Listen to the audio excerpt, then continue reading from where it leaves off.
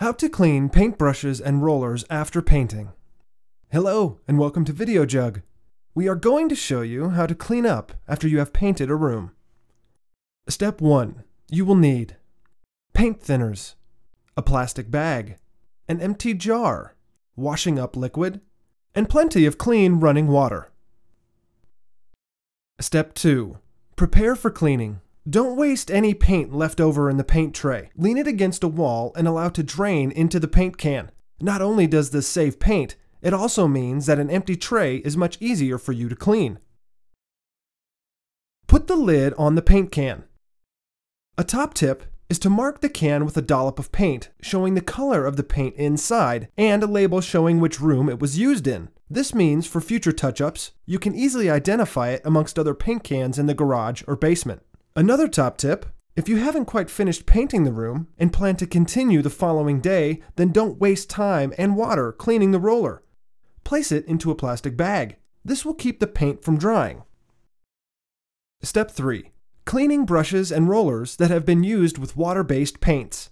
If you have been using a water-based paint, like emulsion, then you can clean your brush in water. Simply rinse the brush under running water to remove the bulk of the paint. Then spread the bristles with your hand, allowing the water to flow through the center of the brush. When the water runs clean, the brush is too. The principle is the same for a roller itself, although rollers hold a lot more paint. To make it more manageable, remove the roller from the handle. Under running water, gently squeeze the roller from the middle out. Rotate through 180 degrees and do the same from the other end.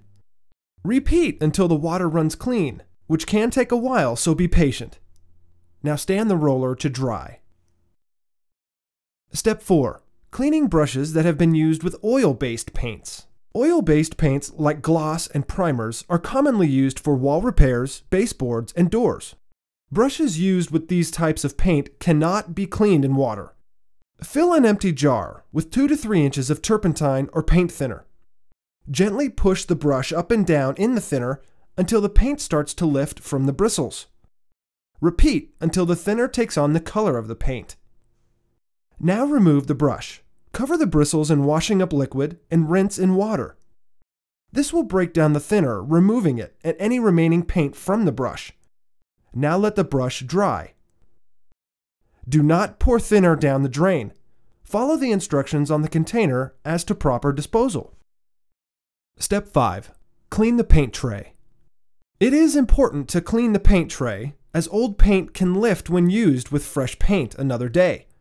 This means you could end up with lumps of paint skin streaking across your newly and badly painted walls. So it's important to take your time to thoroughly clean the tray.